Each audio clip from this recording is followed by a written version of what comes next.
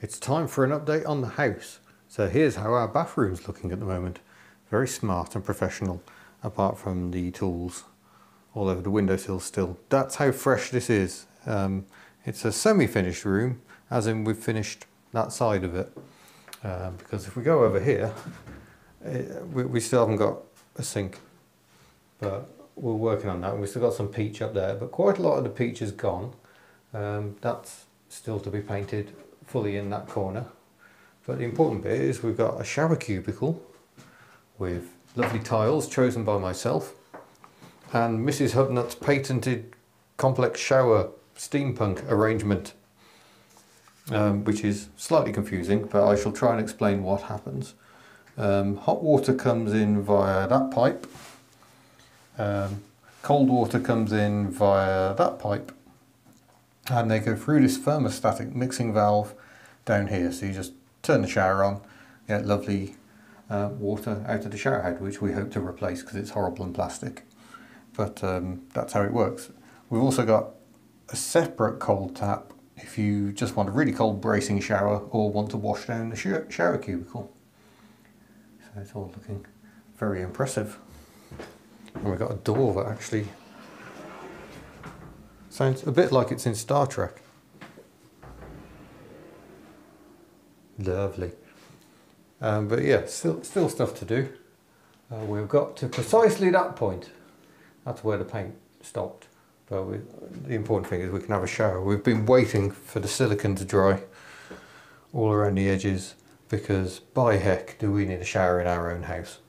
We are very grateful to the Woodlands campsite nearby for letting us use their shower facilities for the many weeks it's taken to get to this stage.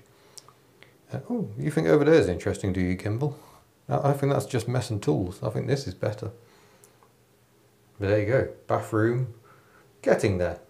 Still call it a bathroom, even though there's not a bath in it.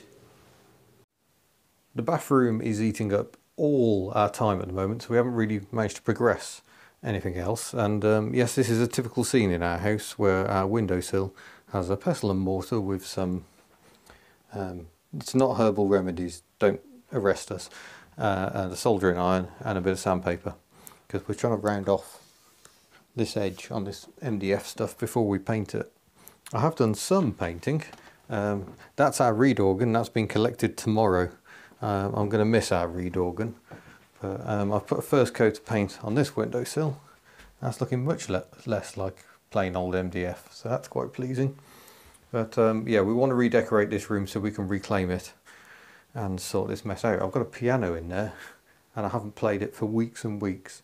So stage one, the reed organ is going, and then we'll have a bit more, well, we can decorate this room and start sorting out all this mess and decide whether we really do need quite so many knackered office chairs. Also means we can use this as a temporary bedroom while we redecorate our actual bedroom. If you've not seen a reed organ before, they were very popular at one stage in churches, and this one has probably come out of a church. We know a church quite nearby that still has one.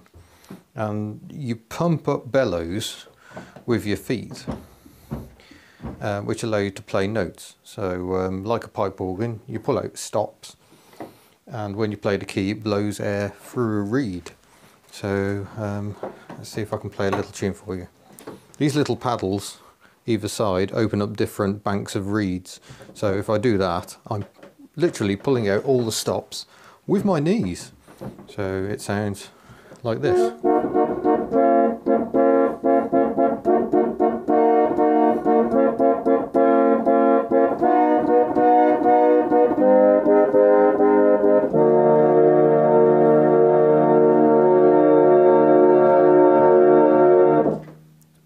Capable of quite severe volume and good bass as well.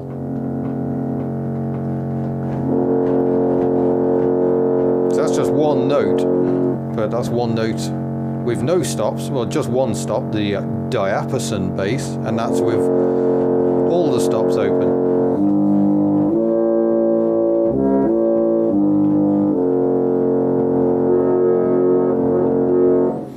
And you can do a bass coupler as well, so it plays notes by itself. which is quite freaky. I quite like that. But alas, the reed organ must go. It is quite old.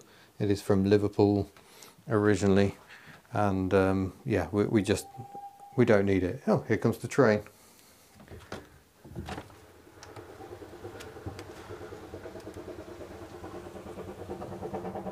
There's my tyre pile. Isn't it scenic?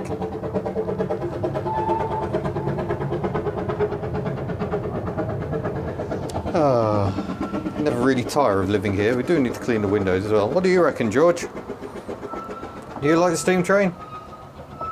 George, do you like the steam train? No. No, I don't think George does like the steam train. Now, George, do you know you've got fans all over the internet? No. Do you care? No. Look, internet is showing you his bum. That's how much he cares. Typical cat. Right, I'm going to attempt to illustrate, if things stop buzzing, what the insulation has done for us. So we'll take a reading net. That's really visible. There we go, 9.9 out there, 16.5 there, and this wall, 19. That's super toasty, and we're not really used to that.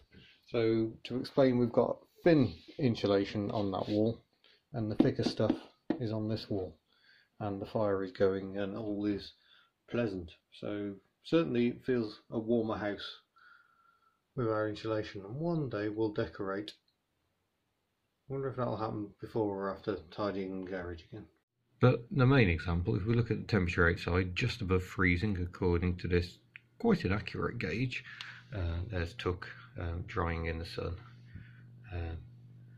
She's been washed inside. More to come on that. But if we scan round to the thermostat, you can see it's 16 degrees in here, and normally if it was that cold outside before we had the insulation fitted, it'd be 14 in here. And while it's certainly true we're getting some solar gain this morning from the actual sunshine, I don't think it can entirely account for it being quite comfortably warm in here. So that's good.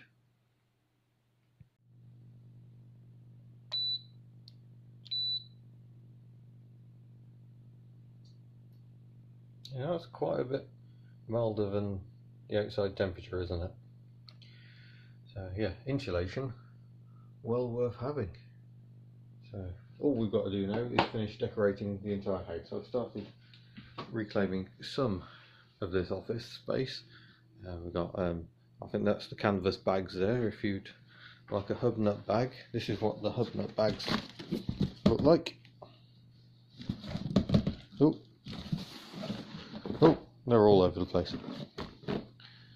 So there you go, that's a hub nut canvas bag, so you can proudly go shopping and all is well.